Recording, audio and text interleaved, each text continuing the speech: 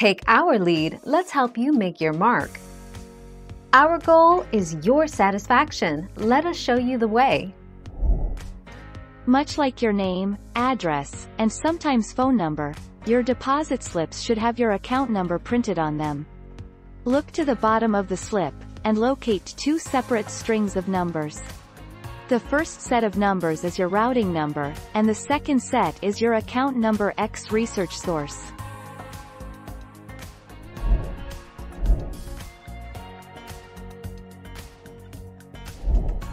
Take our lead. The less cash amount represents any cash you want to receive directly from the check. If you deposit a $1,000 check and want $200 back, for instance, you write $200 in the less cash section.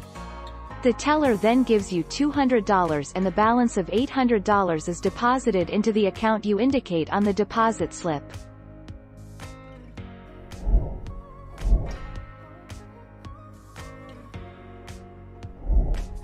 Take our lead. The customer is required to fill out the deposit slip before approaching the bank teller to deposit funds.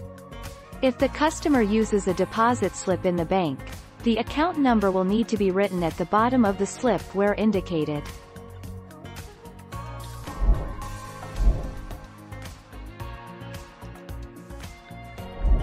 Let's help you make your mark. Some banks do not require a deposit slip with the check. If your bank is one of those, skip this step.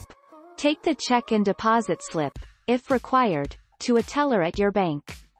After depositing the check into your account, the teller should present you with a deposit receipt to save for your records. Thank you for watching. Please subscribe and hit the bell notification.